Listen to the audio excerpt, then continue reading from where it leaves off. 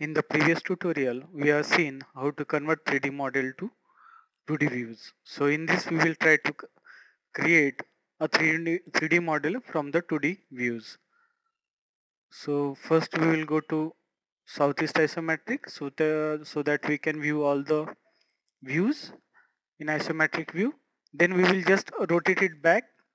Just click on the view, or for that your rotate Gizmo should be current so that it will automatically show that. So first make it current. So once you select the object, it will automatically show the rotate Gizmo. Then just click on the direction. So I want in blue direction. Then make the ortho on so that it can be straightly rotated.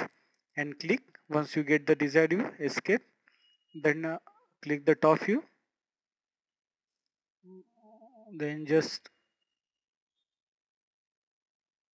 click on the red, and then I want to make it horizontal like this. Just click escape. So all three views are rotated and they are in one plane that we have to check. Basically they should be in one plane. So we will just move it and connect them. So I will just connect this top views endpoint to the, I will make ortho off, and the side views point to the endpoint of front view, so that it has been placed properly. Then I will just move them apart so that our 3D conversion will become simple. So I will just move it in the same direction apart, make ortho on, so direction will not change. I will bring the front ahead. I will bring the top view ahead. Okay, so in the same direction I have separated them. Now I will use the press pull. So I will say press pull.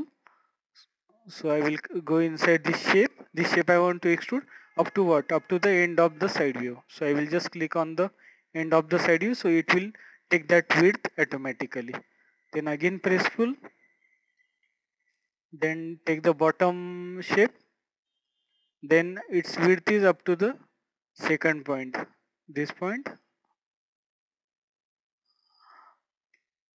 Just click on the,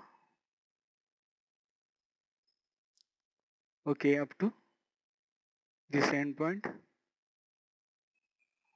So it has extruded up to this. Then again press pull. Then take the top shape. Then it should be up to this. Click on that. So in this way it has been converted to 3D. So I will all are the separate objects. So I will just union them. Union. Select all the objects and enter. And just change the layer of these objects to other off layer. So I will just make this quick properties on, and I will change the layer to layer 1. So that layer is already off. So close and escape. So in this way we converted the 2D drawings that we created in previous tutorial to 3D model back. So thanks for joining. We will stop here.